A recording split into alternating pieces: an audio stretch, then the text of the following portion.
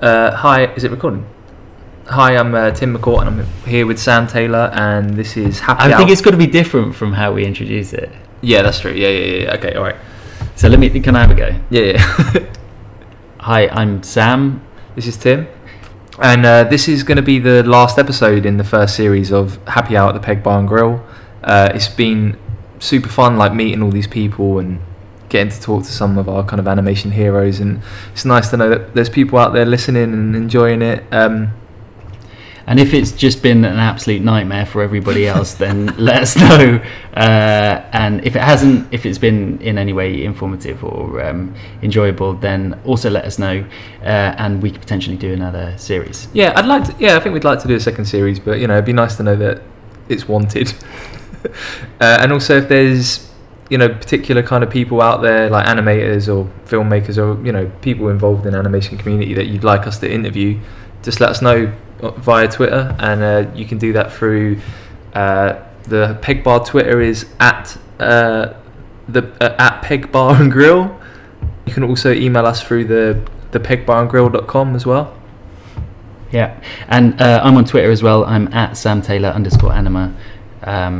Anyway, this week's interview is with Mikey Please, who we're very happy to be the last person in the series because he's awesome.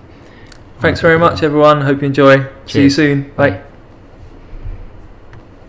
All right, my name's Sam Taylor and I'm here with Tim McCourt, and we're talking to Mikey Please, who is a director and animator and writer. Sure. And stuff. Anything else? Illustrator. Yeah, I used to dabble in illustration. I haven't been paid to just illustrate in many years, so I don't think I can legitimately put that feather in my cap. But other stuff for sure. I was actually really impressed with your writing. I hadn't read much of your writing. Really? I mean, obviously your film. I realise is an amazing feat of writing, but but just some of the purely written stuff on your website was really, really impressive as well. Oh, cool. Where did you come across this skill of writing? Because you did a fine art course, didn't you? Yeah. Before this, you've never really done sort of writing in any kind of educational way. No, I mean, my dad's a writer. My really? dad's, it's kind of. What's his name? Peter Please. Peter. He's written kind of some children's novels and does a lot of travel writing and stuff. I don't know if that's where I get it from. Actually, before, this is very embarrassing, but if I'm brutally honest, where the sort of the love of words and wordsmithing came from. So I wanted to be a rapper. I really wanted to be a rapper. Really? Not really, but I went through that stage of when you're sort of in your early teens, that is the thing. That is the thing that I'm going to be, man. And it's going to be great. Can you do a little freestyle? No way. Maybe. So how far did you get Coronas down? Nowhere. Obviously nowhere. But you never did a little batologist. I actually did. Yeah, I used to do really? I used to do little battles. Wow. Where was it? Was it in the hood, or was it? No. On radio. This isn't a good I'm a legit animator. Talking about MC. No, it's an awful little period of my life. I can tell that you're legit because you just called it MCing rather than But is there a sort of MC Mikey Please MySpace? There is no evidence online. I really hope not even you with amount a of Googling will bring this up, because I had such a weird pseudonym that you'd never hear. And you're not. Are you going to? What was your rap name then? You got to say that. I'm not. Go on, just say that at least. No, please. Did it have Please in it? No, it didn't. It didn't have anything like that. But I mean, what I did is, I wrote sort of books on books on books of playing with words and rhymesmithing or whatever. And rhymesmithing. I think I just made that term. Was that Rhymesmithing. That wasn't your MC name. MC Rhymesmith. No, that's my next. Yeah, when I bring it back up in my mid 40s, come back when I get really desperate and sad, I'll bring that back. But yeah, I think I've thought back on it as wondering where that kind of because it's maybe some people when they write it's straight through, right? Kind of a natural flow of things, but I'm quite heavy editing and chopping things up and lots and lots of finessing, and I think that kind of came from that So was that the kind little of period of my life, which was that the kind of music you were into when you were younger? Then? Yeah, So, like, when I was younger, yeah. Okay. I kind of didn't realise there were other sorts. Right. sorts of music Right. for a while. Yeah, it's kind of sad. Well, I don't know. You grew up in Bath. Yeah, badass. It's pretty, badass, but, you know. Yeah. But was it was Eagleman Stag written as a short story first? Yeah. So so I wrote that while I was on the fine art course. So Right. I was just kind of like I've always been quite interested in like science and like. Yeah. So it was just written as like a factual thing. It was like, just like, I wonder if that's why time feels quicker. Right. Or I wonder if it's because of that, and just like figuring out, and then it like became a short story, and then. So when you wrote the short story, it wasn't an intention to be a film? No, not really. Actually, it was a few things before it was a film. Like I did a little, like audio play. Really? Yeah. Wow, it was meant to great. be like a suicide note. Like so, I wrote it as I wrote it as not mine. Oh right. The Jesus. story. Yeah, I wrote the suicide note, and then I got through it and made a film. Oh, what's the radio play with someone? Yeah. So it was like the short story was like his like parting memoir or whatever, which was like him talking about why he is choosing to do this, and you kind of read it as if it's a suicide note, and I was like, it doesn't quite work as a written piece, and tried it as an audio piece, and I don't know. And then I was like, actually, someone else read it and was like, that should be your film. I was like, no, it's too depressing or whatever, like, and then obviously, that's what it became in the end. But Right. Then a BAFTA later, and you were like, that was a good idea. Exactly. that one worked okay. Just to impose a little bit of structure on this, so the Eagleman Stag is a film that you made when you graduated from the Royal College of Art. Was that the last thing that you made when you were there? Yeah, that was the thesis film. Right. Okay. Yeah. And that won the BAFTA that year, which was the same year where you were nominated with Dave Prosser and Matthias Hoke. Right. Yeah. So after that, then you set up as a freelance director, I guess. Yeah. I mean, when I left my undergraduate, I went straight to Picasso Pictures, and they kind of took me on as like a young, I think they were called Young Blood or something. It's like lots of production companies have this like strange beast or whatever, where they kind of bring. Labs. Yeah. Is this straight after like, RCA? No, this is straight after my undergraduate. Oh, okay, sorry. So this was a few years before that. So I'd been sort of working as and I did a few like freelance directing projects. Okay. After that, and then I was like, because I'd never learned animation, and so I was just sort of like doing it in the production office, being like, yeah, it's just about work. But it's like, yeah, no. Where was your undergraduate? Wimbledon. Right. Okay. And that was fine art. It was half fine art, and then I swapped over to a technical course. So I did like tech art. So I did fine art sculpture for a bit. I was like, I should learn something. Was the technical course the tech arts and special effects? Yeah, that's a great course, isn't it? It's a really great course. Didn't we like Chris Cunningham? Yeah, Chris Cunningham went there famously, didn't he? And Corin Hardy and Yeah. a bunch of other. Some good names Chris from that, Cunningham. yeah. Do you learn a lot of like technical things there?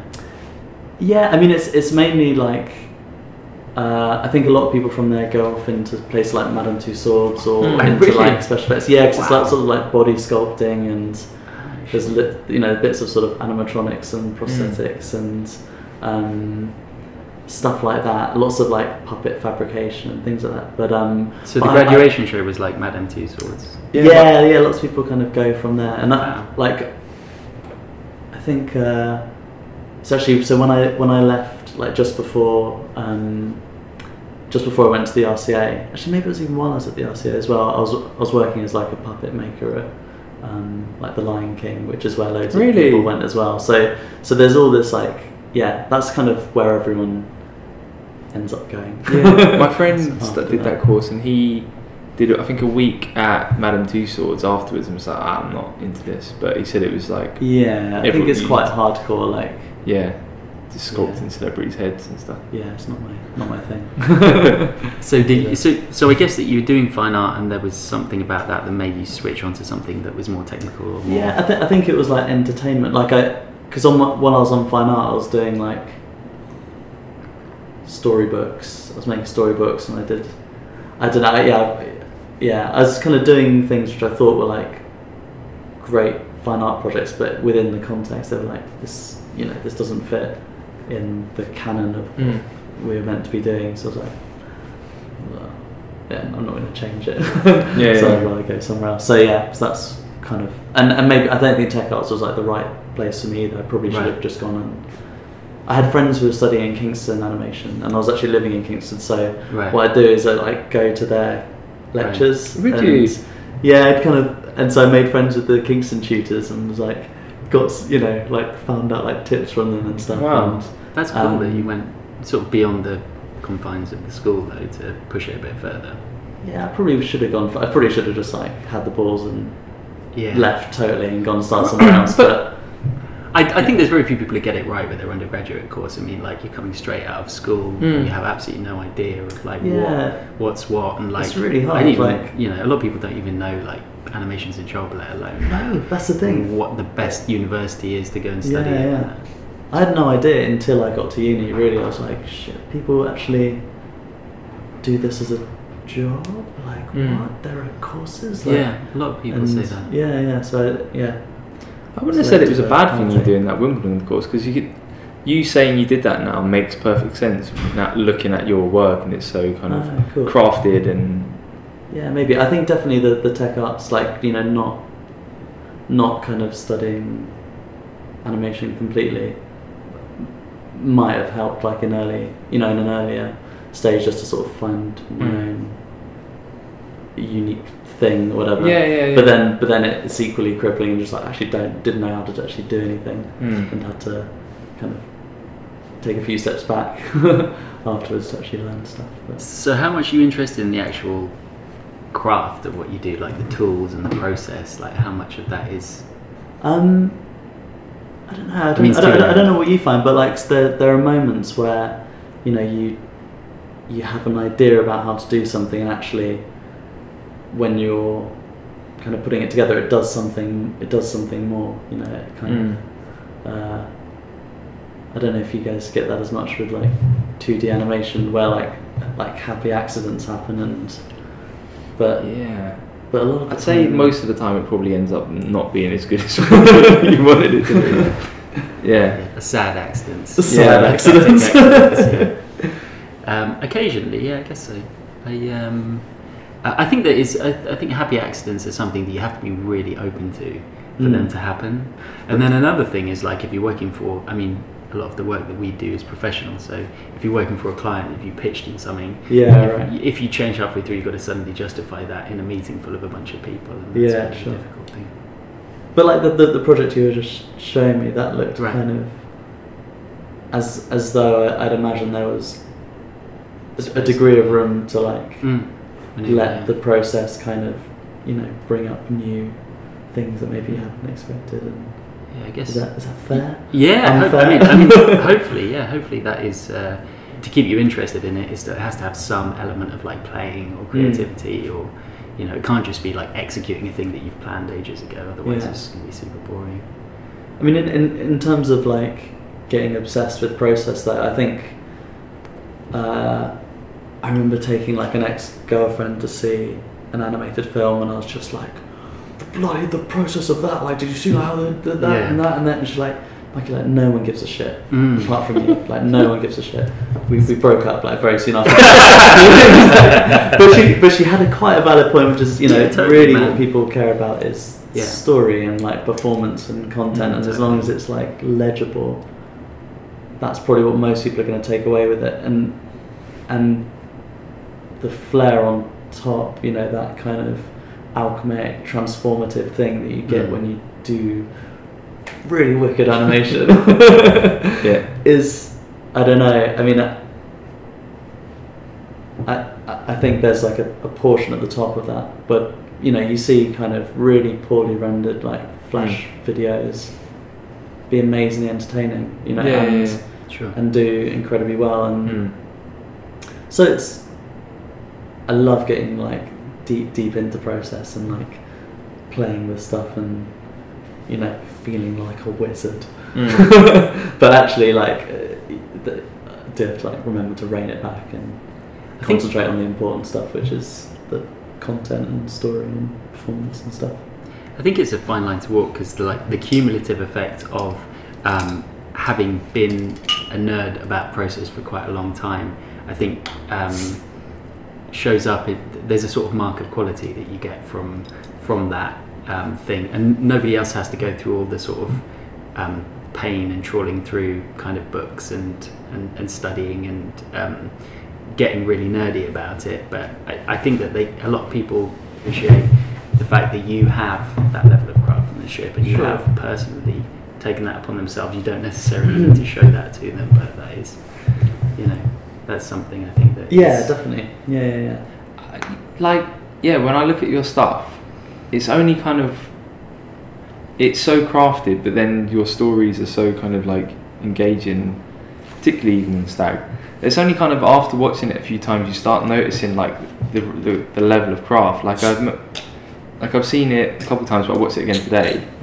And there was things I hadn't noticed the first time around, like when they draw and you sort of expose like a bit of like foam or something, like that's drawing on top. I love that bit as well. And the first time around I never really noticed that, and I'm so surprised that I didn't, you know, and how it sort of becomes a bit more clear now that whenever there's close-ups, you're not just zooming into hands, they seem like they've been remodeled or trying to like build things bigger. And I just I'm going to ask you, quiz you a bit more about like your process later, but please do. There seems to be so much effort put into things where people just wouldn't think, I've got to make a whole new set of hands, I can't be bothered, like that's probably what I would do. There seems to be that kind of level of craft, then it's sort of secondary, you know, like it doesn't feel like the piece is about that. I mean, like with that film in particular, I think I was trying to like not do all of the things which I sort of hated about stop motion, which you don't get with other things. You don't get it with hand drawn, you don't get it with CG, and that's, you know, one of the things is like, you know, limiting your cinematic range to a set. So usually things are always shot with models, you know, well, not always, but definitely on a particular scale. Definitely student films, which, although I like, this is, you know, it was a student film, I was like, it's not going to fall into those little traps, and just building things bigger, trying to storyboard it and animatic it without thinking at all about like how you can actually do it. Not worry about like how it's going to be done, just thinking like that's the best way to do it. But I think you're doing stuff that I haven't seen in any stop motion. Like you wouldn't, like, if they're, you know, maybe I'm wrong, but in, you know, when they're doing stop motion at Arden, I'm pretty sure they don't make bigger versions of Wallace and Gromit when there's close-ups. I bet the camera just goes in closer, you know. I actually don't know. I have no idea. I'm sure they do. No. Really? Oh, I don't know. I could be wrong. Yeah, I don't know. I'm positive you they can do, kind of because see, they do everything. But I've seen stuff where like when it goes in, you start noticing the thumbprints more, or like I don't know. Maybe that was something interesting about you. You gave a talk recently at Pictoplasma in Berlin, which I was also at, but I was intending to go to. You were hungover, and then I slept through it, and I also sadly slept through your most recent film, Marylin. What, in the cinema? No. And like I slept like externally from the cinema through that. Okay. That's even worse, because then you could have watched it back. No, I mean I was like at home in bed. I didn't make it to the cinema because it was Berlin. Right. And I'd been out late the night before. Have you seen it? I still haven't seen it. No, I haven't sent you a link. No, I haven't seen it. I'm so sorry. But have you seen it? As you haven't seen it, I can say. I was gonna. It does look amazing. Like, the trailer looks incredible. But yeah, you it's coming online next week. Really? Awesome. Hopefully. Cool. What's the Yeah. name of it again? Marilyn Myller. Marylin Myller. Yeah. Okay, cool. And that is that's the next short film that you've done after Eagleman Stag. Of that. How long is it? 6 minutes, shorter. Cool. Is it right? Sorry to interrupt. Is it right that you started that when you was on placement in Tokyo? Yeah, that's right. Yeah. So I did Right. the JAPIC residency, which Right. is like their kind of Ministry of Cultural Affairs. So it's like a big kind of ambassadorial cross-Atlantic or whatever, you know. So it was great. It was cool. It was quite a weird experience too. I think the expectation of it was that you were to make a 3-minute film while on this residency, and like it's 3 months long. Like that's just about enough time to like write, to write and plan and board. Did you tell them that before you accepted it? No, I think I lied. I was like, yeah, it'll be fine. I can make it. It's fine. I'll do it. Yeah, it's fine. You've got like a massive set and loads of tools and stuff and lights and things. I did actually like. I ended up making another film there. Oh really? Which I didn't mean to. Which I just it was like because straight after that I was going to this thing called Cartoon Movie in France, which is like a big weird financing forum, and I was basically pitching this feature idea. Oh really? Which I've been working on for a couple of years, but they basically emailed like 2 weeks before, being like, "We are really looking forward to seeing your trailer for the movie." I was like, "What?" Was that Japanese or French? That was French. Right. Obviously French. Right. But anyway, so Excuse-moi. in this hotel room in Tokyo, I ended up making this like 1-minute stop motion trailer for the conference. And Wow. it was In the hotel room? Yeah, it was the most horrible, like weird. I literally didn't leave this hotel room for 2 weeks. Ended up. This is for the Cartoon Movie. This is for right. it's for the cartoon movie conference. Anyway, yeah. What was it like? It was really bad. Yeah. Is it up on your? No. Okay. No, I don't think it shit. ever will be. It's alright, considering it was made in like a tower block in Tokyo. Right. Like in my pretty cool, pajamas. though. But it's a 3-month program organised by the government or something, funded. Yeah, by some sort of it's funded by the municipal- government, but it's actually run by like a really cool like group of enthusiasts who are just like massive animation kind of nerds. Right. It's really great. It's great, and they kind of got really good connections with like all of the amazing animation community. And it's like completely funded, so Right. you kind of you get stipend or whatever it's called Mhm. while you're there, and it's So really good. So you get off the plane and there's somebody waiting for you, and they take you to a hotel and like all that. I mean, is it cool? Yes, there were sort 3 of us who like stayed in Oh right, okay. like 3 at the same time 3 separate floors in this hotel. Yeah, for 3 months. for 3 months. Amazing. Yeah, And they have a pretty cool. studio prepared for you and stuff, or No, but the apartment's like definitely by Tokyo standards Right. pretty big. they put you on an island and you're all dressed as school kids, and you've exactly, and they give you one got to kill knife. it. Yeah, right. And you were working the whole time with them together in the same place? No, separately. I mean, we all have like 3 flats, but we Okay. just hang out in the evening. And you worked in your sort of place of residence? Yeah. Right. Yeah, so it's kind of quite intense. And was it heavily supervised? Did you have to? Yeah, it is heavy. I mean, that would be my only critique of it, which like for the amount of stuff you're kind of expected to do at the end, there's actually not that much free time. Most of it's great because you're going to like Studio Ghibli and going to Really? Production IG and like going out to all these like really cool places and meeting like industry animators and stuff. And Just then, so what they take you out and introduce you to the people, kind of like yeah, as a just day trip yeah, or something. Yeah, exactly. And but then there's just no time to like do anything. Right. So and because it's a government funded thing, there's like loads and loads of like bureaucratic Right. government stuff. So we got like paraded quite a lot. Right. And you saw what you had to present your work, what you were working on. or whatever. Yeah, lots of like flipboard presentations, and well, I mean, one of the cool things they take you on a like a lecture tour of Japan. So we did like 5 different talking events at like all places up and down Japan, which was amazing. Yeah, it's totally cool. So go to like Kyoto and Nara, and you got a bit of time to sort of go out and meet cool. people and get the sort of the lie of land. Yeah, a little bit. Like I said, I kind of shot myself in the foot towards the end of it. Right, sure. Doing stupid projects, but normal people wouldn't do that. But the thing that you worked on there is the thing that's going to be released. Yeah, that's right. Yeah, but just so I wrote and storyboarded it there, and then made it a few months later. Cool. In Clapham Road. And that it was had funding by, is it Warp, and is that right? No, that's yeah. No, the short film was funded by Blinking and okay. and myself and another investor. Okay. So it was like a bunch of people. Was it expensive film?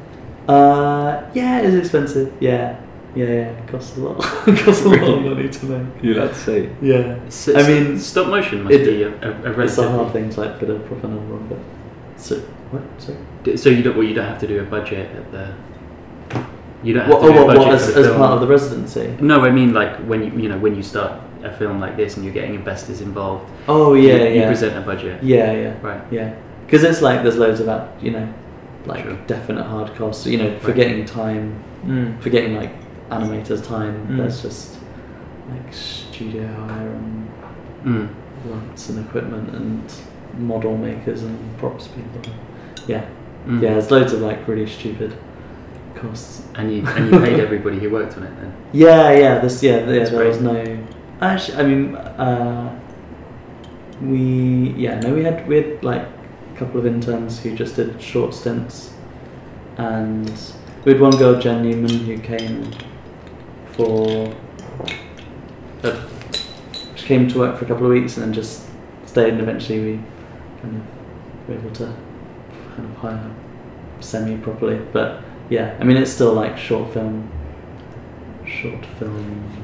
kind of by the skin of its teeth. Yeah, sure. Yeah. And is stop motion an expensive thing to produce? In general, yeah. I mean, I assume it would be and I think that's one thing that stopped me from playing around with stop motion things is because I did a job recently where I had to actually use brushes and paints, and I realised for the first time in years like how much it actually costs to go out and buy brushes. I think it can be, and I think if you go like, I don't know, if you do kind of everything to the textbook, like the way you're meant to do it, then like there are certain things I just refuse to ever do just because they're too expensive and they take too much time and they're stupid. Like silicone casting, and I mean, it's not they can be good, but it's like I don't know. Yeah, I find them more hindering than liberating, or whatever. So yeah, it is like a very like convoluted process, but actually there are ways to do it. Like there are ways to do anything which are just as good, but not like the kosher official way to do things. So that's kind of like using upholstery foam. Like using upholstery foam. Yeah. Is that what it is? Pretty much, yeah. It's like roll mat. It's like yoga mat foam. Right. Okay. To give away all my brilliant secret. But yeah. It's funny because it looks quite solid, but then I suppose and then it bends and it doesn't look solid. It doesn't look solid. Yeah. It's kind of like it's fake flesh. Right. Okay. Yeah. It's good. Do you do much like replacement, like for like hands or facial expressions or stuff? Yeah, a little bit. We just started doing some more. Like done a bit more like 3D replacement printing stuff. So it's on like commercial projects where we have a proper budget to do stuff. Then that's like amazing. Was that the potatoes one? Yeah, that's really good, man. I saw that today. Liked it? Yeah, I really liked it. You saw it today? Yeah. And did you see that? It was on Vimeo. Was it? Everything's on Vimeo, man. Not on my Vimeo. And I'll find it. Oh, cool. Yeah, it was really nice. I really liked that. Nice. Yeah. And because I was thinking like the potato sort of constantly sort of boils, and there's no sort of seams where you've replaced the mouth or something. Is it just every potato is a completely? Yeah, each one's a different. Wow. So what's this thing? What's this potato. advert? Oh, right, sorry, it's an advert. So, I'll introduce it. Yeah, so it's like a TV advert that me and Danojari directed for Greenvale potatoes. Okay. It's pretty cool. Yeah. It's nicely written as well, I think, actually. Yeah. It's like It's a little bit like stoner humour. Like, we didn't write Yeah. it, obviously it's an agency wrote it. But yeah, we were surprised, like, really? That's the Yeah, because there's a bit where he goes, oh, like I'm half baked or something. Yeah. Yeah. And I was like, whoa. Yeah, I thought it was pretty, like, for what you can end up directing and advertising, it was nice. Yeah, it's true. Yeah, absolutely. For like, and so TV adverts. was that done with Blink? Because you're represented by Blink now, aren't you? Yeah, exactly. Yeah, so that was a project through them. Yeah, it was cool. Yeah, I mean, it's a nice thing about that kind of scale of thing that we wouldn't have been able to play around with 3D printing and work with a bunch of CG guys and try out those things without it. So it kind of, although have to like, I don't know, swallow your pride, but like accept that it's a commercial thing and accept that it has to like fulfill, which is totally fair enough. Like, people are, people are paying however much money to make this thing happen, so that's just part of it, which is fun. and getting to like play around with other materials and technical stuff is kind of makes it worth it. So you were doing commercials before you started the RCA. That's what you said. Yeah, I mean, we didn't do proper I mean, I did a title sequence for a reality TV show, right, and a bunch of like little viral things. And how did you get represented straight out of art school? College. Actually, it was through the tutor I made friends with at Kingston, Damien Gascoigne. I think I went to. I even like wasn't invited. I think I went to like some screening that I knew he was having like with some other people in Soho, and I was quite young. It was like 21 or something, and I just sort of blagged my way in, and then I had show reels. I put them in people's bags. Did you? Yeah. What, without asking them? Such a dick. Really? Wow. Yeah, I was just like a little. Did anybody little see you? Them. No, I mean I was with my girlfriend at the time, and she was like, "Yeah, just fucking do it. Come on, just fucking do it. Put it in." Because and it was Stuart Hilton, who's actually teaches now, and I was a big fan of Stu's work, and my girlfriend had been flirting with him all night. She was like, "Yeah, it's fine. Just put it in his bag. Put it in his bag." I was like, "Okay, fuck it, do it." And then so she distracted him. Yeah, exactly. She distracted him. And then like a few weeks later, they kind of were like, "We're not sure how we've got this real." Wow, amazing. And that's how you ended up getting little director's gig. Yeah. Wow. Well, they brought me in, and I mean, it was partly, I was sort of part of this like young blood thing, and also making DVDs, doing like shoddy comping on people's pictures, stuff like that. So you were like half runner, half director. Yeah, like production monkey. Okay. But also being groomed. That's great. But it was amazing. Yeah, and I think at the time I was just like a little bit kind of grumpy about like doing the crap stuff, but actually, it's an amazing thing to do straight out of it. Sure. I mean, how did you guys? What's your? Is this not the time? This is the switcheroo. That's so true. I'm just curious. Yeah, I mean, I went to university and did a degree, and then I got a job straight out of university working on The Illusionist, that film. Amazing. Sylvain Chomet did. Yeah. Pretty soon after, and then I worked there for 3 years, and that was kind of as a clean-up artist. Yeah, it was cool. an interesting experience. That went on for quite a long time, but definitely was like an amazing education, which totally set me up for everything I did after that. Yeah, that was quite unusual. But Tim, Yeah, I did a digital media course. That was 2 years, and then it was alright. I was mainly learning like 3D stuff, and then there was a lot of learning kind of other different things like website building and typography, and I didn't really like that, and I just got not into wanting to learn softwares. But they did like encourage life drawing, and I got really into drawing again. And then the second year I basically didn't do any 3D and just focused on drawing, and decided that's what I wanted to do. And then there was an option to do a third year where you got the full degree, because it was a digital media course, but it was a foundation degree, and then so you could kind of leave after 2 years and still get a qualification. Okay. And I thought, I don't want to go and do a third year because I'm just going to get like basically like a bad film and have to write a dissertation because I don't really know how to animate properly. So then I did a St Martin's course, which is just 2D animation. Oh, the character. Yeah. Course. Yeah. Oh, amazing. Yeah, it was good fun. How long was that? It was a year? Right. Yeah, it was like 9 months, like 1 school year, and then I sort of learnt basics of animation and left, and then I realised, I need to know how to use programs to work in the industry. Yeah. So then I just practiced at home, and then I actually didn't work in animation for about a year or so. I just worked in shops while I sort of practiced, and then left work altogether to make a short film with Wesley Louis, who's part of the line as well. And we made a short film, and then did alright, got us some kind of work in a few places, and then that was it, I guess. I met Sam. The rest is history. The rest is Got history, kids on the way. Yeah, you do. Cuties. Yeah, it's not that interesting actually.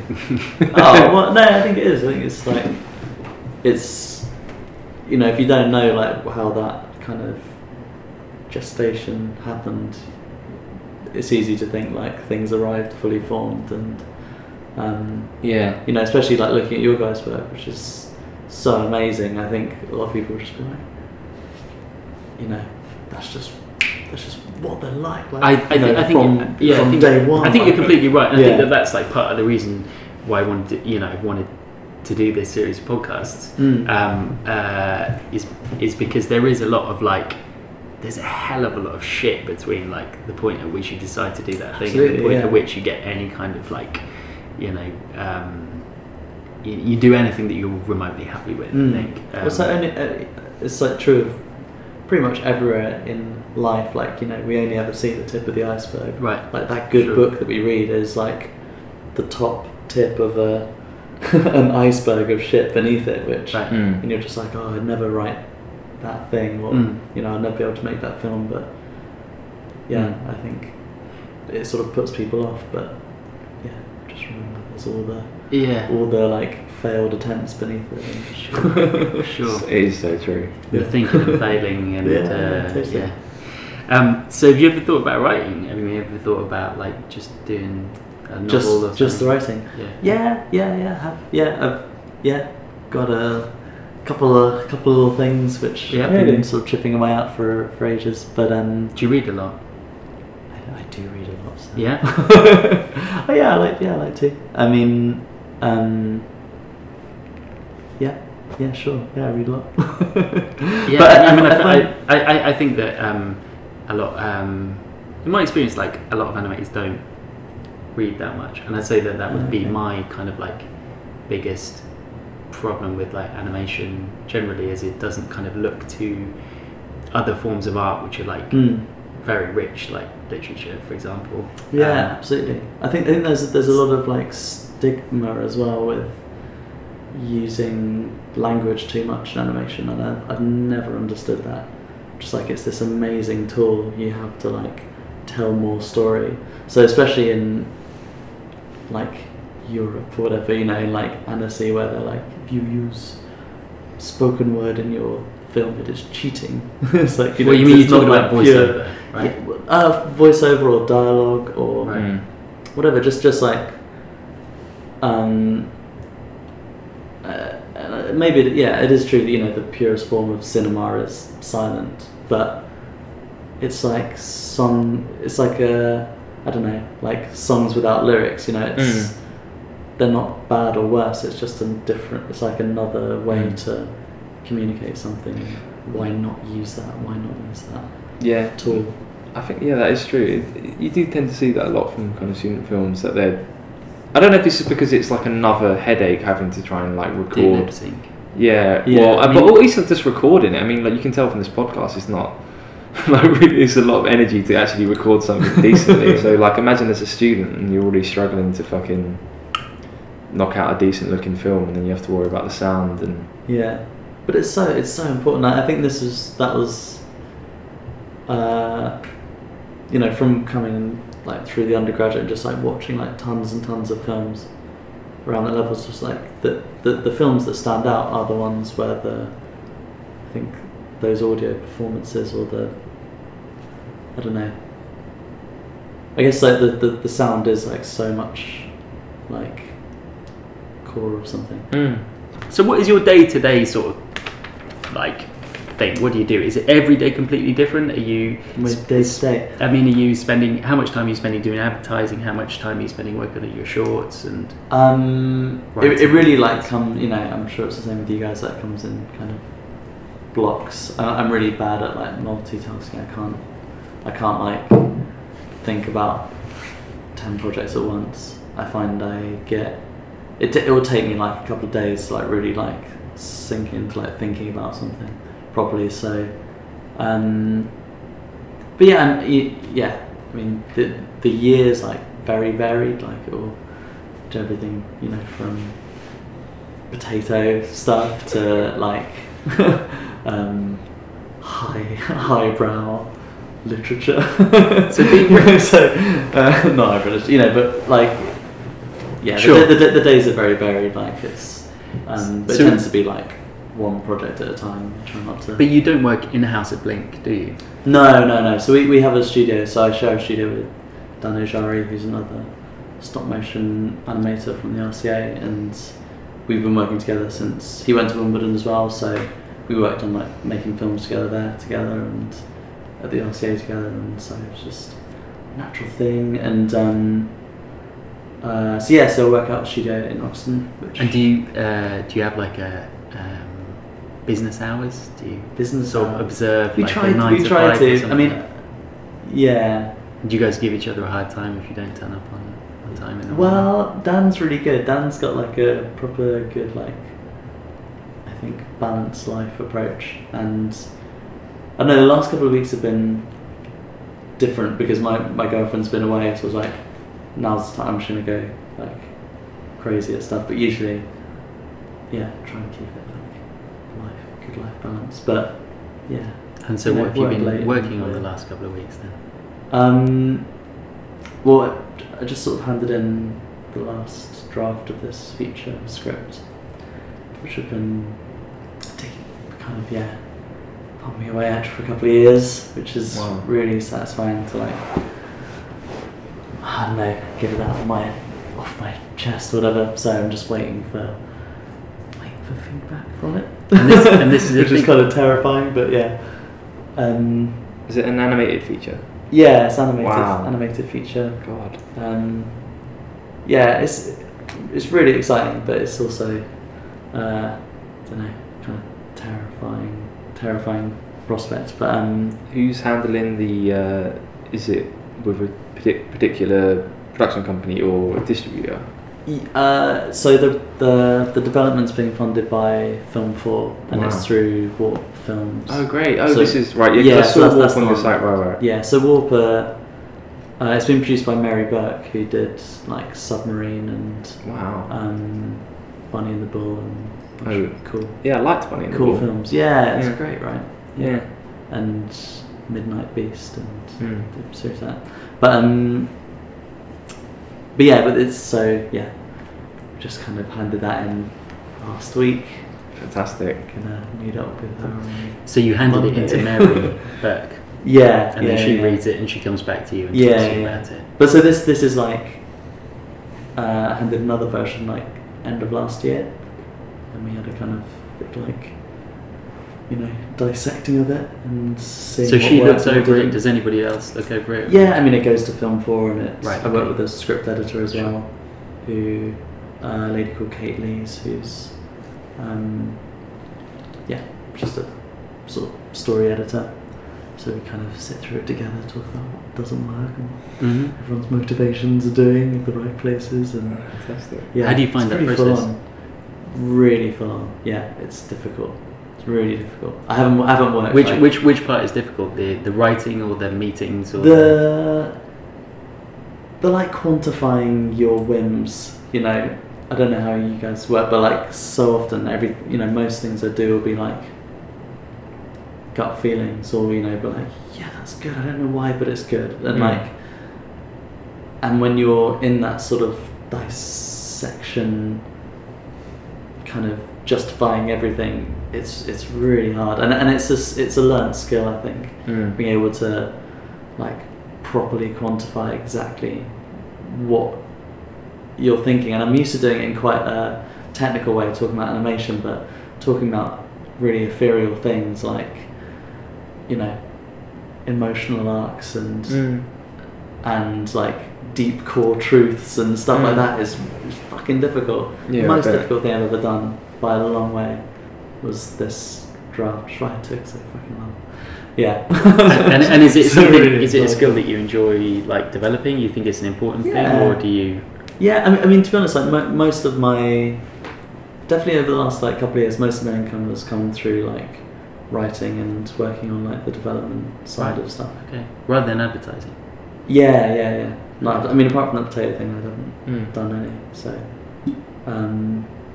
So have you been paid Yes. to develop the script? yeah, Oh, Yeah. that's wicked. yeah. So that's kind of been like my job for about a year. And that's doing over that, now. but it's kind of like spread out. Yeah, but that's over now, and I'm so happy about it. Right. Like just because it's so And there's no intense. more drafts. That's it. There's no more drafts, but I mean, there's no more drafts that I will just do like on my own. Right. I'm hoping. I mean, who knows? Yeah, I'm not sure what the next stage is. It will either like we go straight into boarding and do the next draft as boards, or it goes through another draft. Depends on how shit it was. We'll find out next week, I guess. Is it planned to be a stop motion animation? I take it. It'll be a hybrid actually. Oh really? Of Yeah. what? I mean, it over the gestation of it has changed like the technical way we're thinking about it, but because of a load of the stuff that we're animating, what I'd love to do is a hybrid of 2D and stop motion. Oh really? So do like Wow. model sets and environments and 2D animation. I feel like that's. So the characters wouldn't be stop motion. No. Fucking hell, that's Fuck wicked. no, I know. That's amazing. That's really exciting. Oh, it's so exciting! Yeah, like it'd be if it all comes through, and there's, I mean, who knows what chance of it actually coming through, but yeah, it'd be super exciting. And what sort of audience do you think is going to watch this kind of thing? Because this is something that we talked about. We interviewed Shinola recently, and they were talking about the whole idea that there is a very limited audience for animation, which is not CG kind of stuff for kids. Like, do you have an idea of the kind of people that you see going and see this thing, or is this you just make it for yourself and then let other people worry It's an about that? intelligent family audience, is what I'm kind of okay. thinking. Okay. It's not it's not the nut job, but at the same time, it's not Waltz with Bashir. There's going to be nothing. I mean, nothing in it which like a 7-year-old couldn't follow. I think, Alright. but at the same time, hoping there's a lot more there too. So. Is it something? It's a difficult thing to like place, and I've found that pretty. Was that difficult. something that came at the beginning, or something that came later on? I mean, when you pitched it, did it have to be like, this is for an intelligent family audience, or was that something that came out of the script? It was kind of like as we went along, we're like, Right. this is what it should be. Yeah, Sure. yeah. Did you pitch it to to Warp or yeah, I kind of I went and pitched it to Warp. They're amazing. Yeah, I mean, I don't think just their rate of putting out stuff is, and their hit rate's pretty good as well. Yeah, and they haven't done that much shit. No, I mean, I'm sure maybe they have, and the carpet, exactly.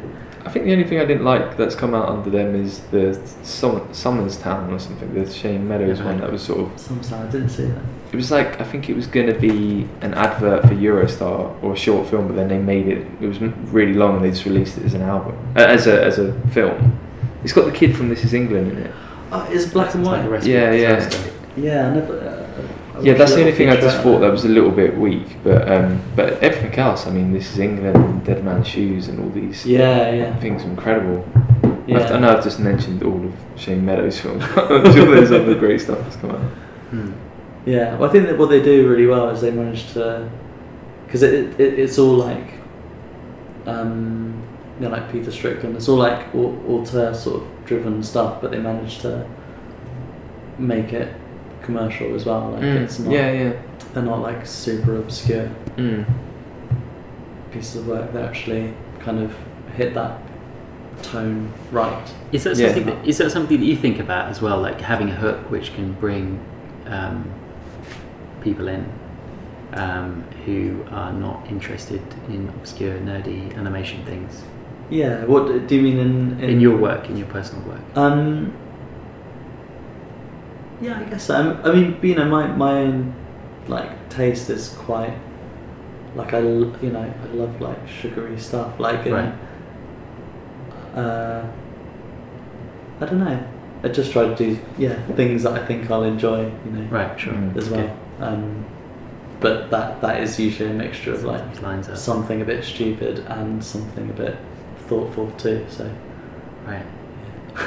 Yeah, I think the one thing I really like about your work is that I can see that it entertains you making it. Like even like some of the really short things. Like there was that one, the zombie one, the cut out zombie guy. Oh yeah. Oh man, that is so good. It's like a bit of paper on like a cutting board, and I imagine if you flicks the paper and he sort of comes out. And that was a commission, wasn't it? Yeah, that was just for like a friend of mine that made this app called Zombigotchi, and he just wanted a viral. I was like, yeah, great, we'll do it. So did you come up with the idea for it and stuff?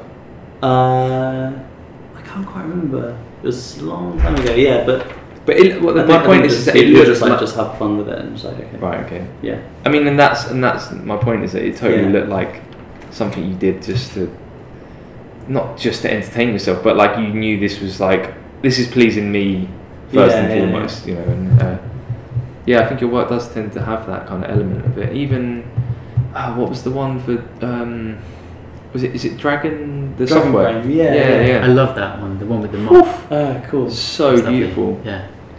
Nice. Yeah, that was. I'm sure you guys have done this too, but like it was like a really simple idea. It was like, yeah, it'd be fine, just to be a little insect like changing shape in the middle of a like forest glen, and like I could do that in like a week. It's fine. It took like 2 months or something ridiculous. It ended up like. I'm sure it was worth it. Don't know. But I was looking at that again today, man. And I wanted to speak to you a bit about. I suppose that's like a nice sort of case study to then talk about like the craft of it, because I was looking at it and it was so like with people when I used to seeing people do stop motion, it's kind of like you've got this model and you can kind of then you can almost straight ahead, like he walks over here, he bends over, he picks up a cup or whatever, you can do it all within the model, but there's so much replacement in it. I wonder like how you sort of plan that out. That's the thing. No, I mean I had like kind of key shapes that I knew I wanted to hit, but kind of like the way the way I got there. Like if it had been a big budget commercial doing something like that, it just wouldn't have flown really, or I would have had to have done it a way that it was like heavily prevised in advance, and and it just would have. I think it probably would have like removed a bit of the the magic of actually just animating straight ahead. Oh, you did? You didn't plan any of that? No, it's just animating straight ahead. Oh my god. So how did you know to sort of like cut up everything and how to get into these different shapes? Look at what the next shape is and right. And did you literally carve out things for it? Yeah. So all of those things are like different models. Right. Different It's incredible because the spacing on it's amazing. It's not just like popping into a weird smaller shape. It sort of graduates into it really nicely and will get forms, into a bigger shape or a longer shape. Like, cool. Wow, man, I'm deadly impressed by that. Oh, alright. Like, I honestly thought, wow, you must have like rough animated it first in Flash and then like kind of like or done some hectic previs. Wow, man, there's no prevising on it. Well, I really hate you now. But I mean, no, because I think that's one of the most intricate bits of animation I've seen you do. Like when I saw that, I was like, "Fuck, man, this is serious business." Like really beautiful. Even the way the wings sort of open out and stuff, like on the butterfly or the dragonfly or something. Yeah, man. Thanks. Well, I worked with another very talented animator on that called Anna Ginsburg, who did a lot of like the wing work. So that's her credit. Wow. But yeah, it's just straight ahead stuff. And I think it's kind of a shame. Like it's impossible to explain why that works to people. But if I was trying to pitch that as a big commercial thing, like luckily like Jamie Caliri, the guy from Dragonframe, had was a fan of my work and was just like just trusted that whatever it would be fine. I was like, oh great, thanks, I'm gonna have a go at this but yeah, on a bigger scale, that kind of thing. I used Dragonframe once, very briefly on a project, and it struck me as an amazing piece of software. It is. The nice thing about Dragonframe is that it's created by Jamie Caliri, who's an amazing stop motion director, kind of in his own right. Like I think at the moment he's directing The Little Prince, which is the animated feature of that. Yeah, of the storybook, and so everything as part of it is totally from like his user perspective. He's like, I want that. And does he have a team of developers around him that are working? Yeah, well, he works with his brother actually, Dimitri. I can't pronounce his name. That's alright. It's spelled funny. But anyway, he's so he works with his brother, who's the developer. Dragonframe. But they also build these like amazing motion control rigs and like proper hardware. They're incredible. What's it called? It's got it's like the Volo. Oh yeah, that's the Volo, one I was looking at. It's like this big like swan thing. And do you rent it or have you got one? We used one on Marylin. It's too big for our studio, so we've got a smaller motion control rig which works amazingly with Dragon as well. So like in like 5 years ago, before that program, you'd have to use these like space age computers to program like motion pass. You could do multiple passes, but with this stuff it's like totally intuitive. It's just like After Effects. You just like plot your little graph and suddenly you've got this like totally, I guess on the podcast people can't see my hand, but it's wiggling all over the place. Is a motion control rig expensive? Not like unfeasibly. Like the one we've got is made by a company called Ditogear, and it's about $5,000 for. Okay. But compared to like, is it Milo or like the main? Yeah, compared to like $200,000 or something, right, which is like what you'd usually pay. Right. And I think you could probably rent them as well, pretty cheap, no? Yeah. Oh, that's nice to know. A little handy tip. There's So getting back to this, we got off topic very briefly, but the Pictoplasma talk that you gave. Very briefly. An hour ago. The UI. You mean at the beginning of the podcast? You were vomiting into the sink. I was. Well, I was. So I did it for you. I was. You were there, and I was looking for you in the crowd, and I was like, and this is that little reserve seat at the front. Yeah. Like, no, my friend Sam's coming. You can't sit there. And then I did, and then we did have a moment at some point, because because you and I didn't know each other very well at this point. And I was having a wee in one of these amazing Berlin toilets with lots of graffiti all over the walls.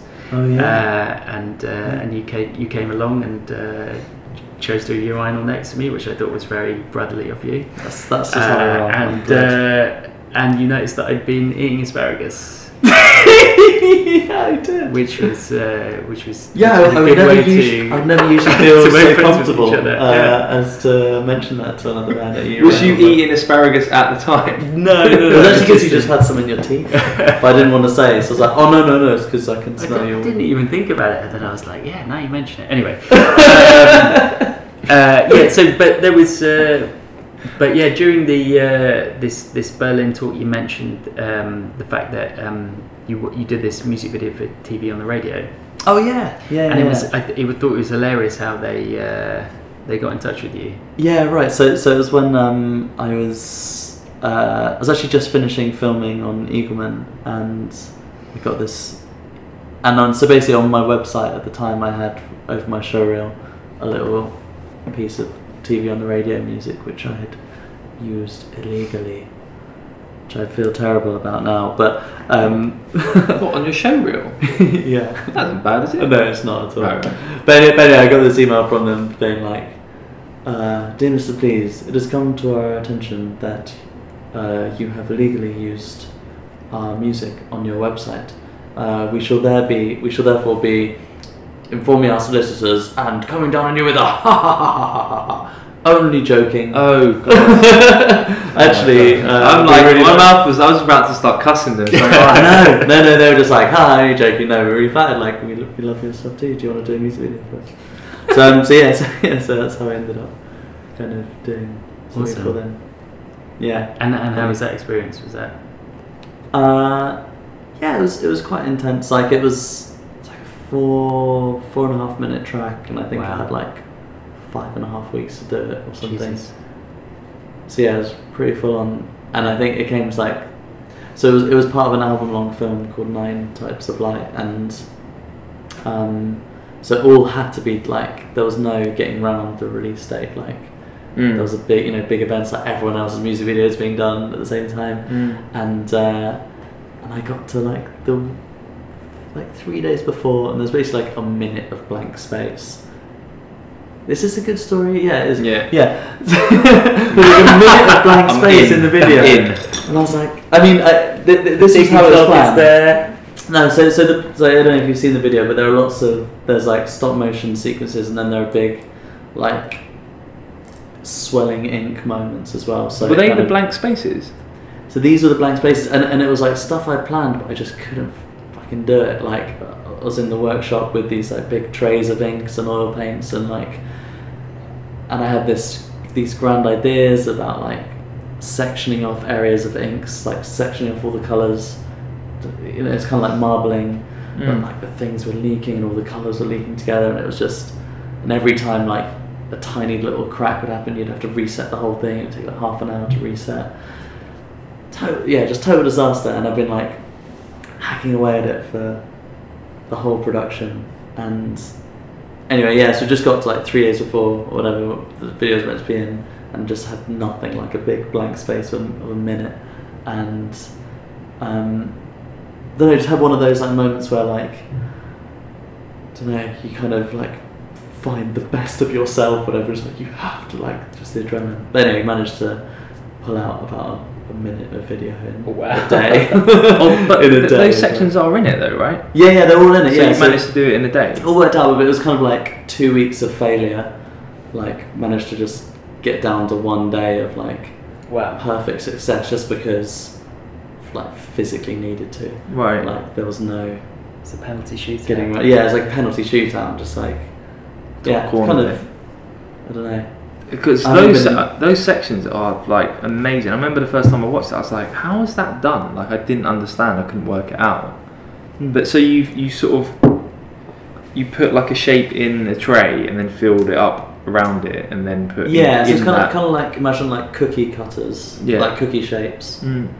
They're basically in a shallow tray, and like half of the cookie shape is above the water. Right. And then it's like filling in oils around that, and then like moving around the cookie shapes. And there's a camera underneath. Yeah, there's a camera underneath. Yeah, sounds really dumb, but no, the result is absolutely incredible. Like, cool. yeah, I really love that. Yeah, it's amazing. Wow. Yeah, but I was really proud of that project just because it was like a crazily dense time, and just I don't know. Like there's I don't know why deadlines are called like it's such a horrible word. Like it should be like dawn, horizon, birth, birth portal or something. It's like a beautiful thing to like have a really hard deadline because it just brings out like yeah, I can fucking do it. Yeah, it's like good part of you, I think. Do you reckon it comes from people just like actually like if you don't hand it in, you're gonna die. You get killed. Maybe. Yeah. So have you ever thought about doing anything live action then? Is that something that interests you? Yeah, occasionally. I mean, everybody. I used to do. I went through a phase of doing a lot of like puppet stuff, but you know what? There are just so many people who are really good at that, right? Who are just brilliant at live action, and I think I happen to be good at something else, and it would be fun to try, but it's not what I'm like naturally brilliant at. And I'm not naturally brilliant. Like I'm not going to be very good at doing live action. Sure. And I'm not naturally brilliant at animation. I think but like it's a thing I've concentrated on, and I might as well. No, I mean I think I love most. So, it's a niche area. Like you spent a huge amount of time working in that area. And, I think I'd just be disappointed with it as well. Like the lack of control, man. Right, that's a big thing for you. Isn't it? You're gonna have stupid meat puppets messing it up. No, it's about producers. Producers. That's a low blow. I just animation's awesome. Why would you not want to do animation? Right. Sure. Guys? Yeah, man. So what are you working on now? You guys are you and Danojari doing something? Yeah, we're I mean the last couple of weeks I've just been pitching on stuff, but we're going to be launching a little studio, I guess. So we're kind of putting both of us under this name, Parabella. Parabella. Okay. So we're going to be launching Parabella Studios next week. Wicked. Or something which will put Marylin up, and because that's something we both kind of made together. And that'll be a company or just a... it'll be a studio. You're going to be represented still by Blink? Or yeah, so Parabella's kind of represented already as by Blink, which is just like me and Dan. Oh, okay. Is that up on the site like that? Yeah, it is, yeah. Okay. We kind of... I don't know, it was just up there one day. We're like, okay, great. But yeah, so we're going to put out our website and put out some new pieces of work. We've done a couple of them. It's really good, man. Yeah, we're excited about it. It's nice putting like everything, kind of just been like collecting stuff and looking at it as a whole and be like, oh yeah, it's like something. It's not, because when you're in the moment they feel like really disparate little nuggets, whatever. And so what's the idea of forming a collective with Danojari? What's what's the main sort of purpose behind it, rather than working separately? We've worked together like on pretty much everything. Like you worked on Eagleman and I've worked on his things, and we shot Marylin together. And I don't know. I mean, probably the same reason you guys, came together is that. Okay, I'll step back a moment, but so for a long time I thought the way to make better work, was to allow a little bit of serendipity into your work practice, and I was like, yeah, cool, I understand that concept. It's a true thing, right? If you allow yourself to be a bit more open, you can do something a bit more than you're just yourself. And I was like, yeah, cool, I understand that. I'll use inks. Inks are chaotic. And of course it's like there's no process that you can do which is that true inflection of chaos. Like the inflection of chaos that lets you do something a bit more than yourself is other people, and like just working like really collaboratively with other people just suddenly lets you be so much better than yourself on your own, you know. And I think that's it really. I mean, I've worked on my own, like creatively anyway, you know, like just honing concepts and then working with a team of people to realise it. But it just works well, you know. Like the few things we've done together have been really exciting, and Dan's got a load of like brilliant complementary skills that I don't have, and yeah, it's just better. It's just better working with people. So what's it like when you're in a stop motion studio? Like, are you? I mean, it's like a Mardi Gras. Yeah, it's like a big you're party. just doing the samba. Yeah, like just conquering around. So have you never been in a stop motion studio? I have no idea what it's you like. Must come. Yeah, I would love to. Yeah, but I mean, is it like? I assume you've got all the windows kind of blacked out, and you've got the lights off, and everyone's kind of quiet and somber, and being careful so they don't knock things over on the table and things like that. Is there a certain atmosphere of like, of kind of calm and like carefulness? I guess there is in shooting, but you know, like shooting's only a very, very small part of like it. Actually, like, you know, most of the time is spent like in the setup. Actual animating can, you know, most people, you know, like a few hours or something of the day, because the rest of it is just like setting everything up, and then it's quite a sort of bustling crew feel to things, but yeah, probably the same as what you guys do. Yeah, I don't know. Head down, like wrestling over your own kind of corner of the puzzle, whatever. Yeah. At times, yeah. I guess it's always a bit different. Yeah. So, do you intend to pull in your own jobs at your new studio, or is it going to be pretty much feeding off or getting them through the Blink? Yeah, I mean, we'll be represented by Blink still, so that's, yeah, we're kind of still part of that umbrella. But I guess one thing we want to do is like develop more of our own content stuff, and like put that under a name that's not Mike and Dan. Right. Yeah. I think there's one thing. I mean, in a fairly like pragmatic way, it feels a lot more approachable if it's not your personal name.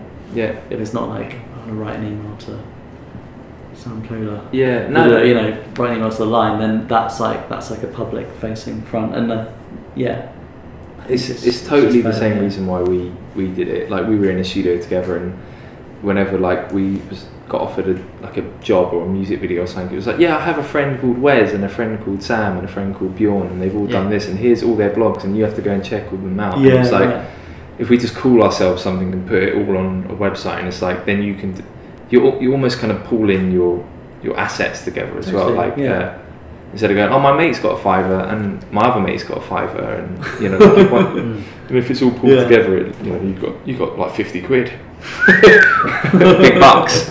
But you know what I mean? Like, it's it's so much more easier for someone to understand, because you know, inevitably that person who's trying to like look for people to make a music video then has to turn around and go, oh look, here's this person I found, and if they have to go, oh, I found this guy and he's got a friend called Wes and a friend called Bjorn and a friend called Sam, it just people just lose energy. Yeah, it's about giving. I feel like quite a lot of the time it's about giving somebody a story. I mean, commercially, it's about giving somebody a story that's completely pre-packaged that they can then take to somebody else and tell as a story to that person, and that can be like a thing that will, you know, make it easier for them to sell you in a way. Yeah, right.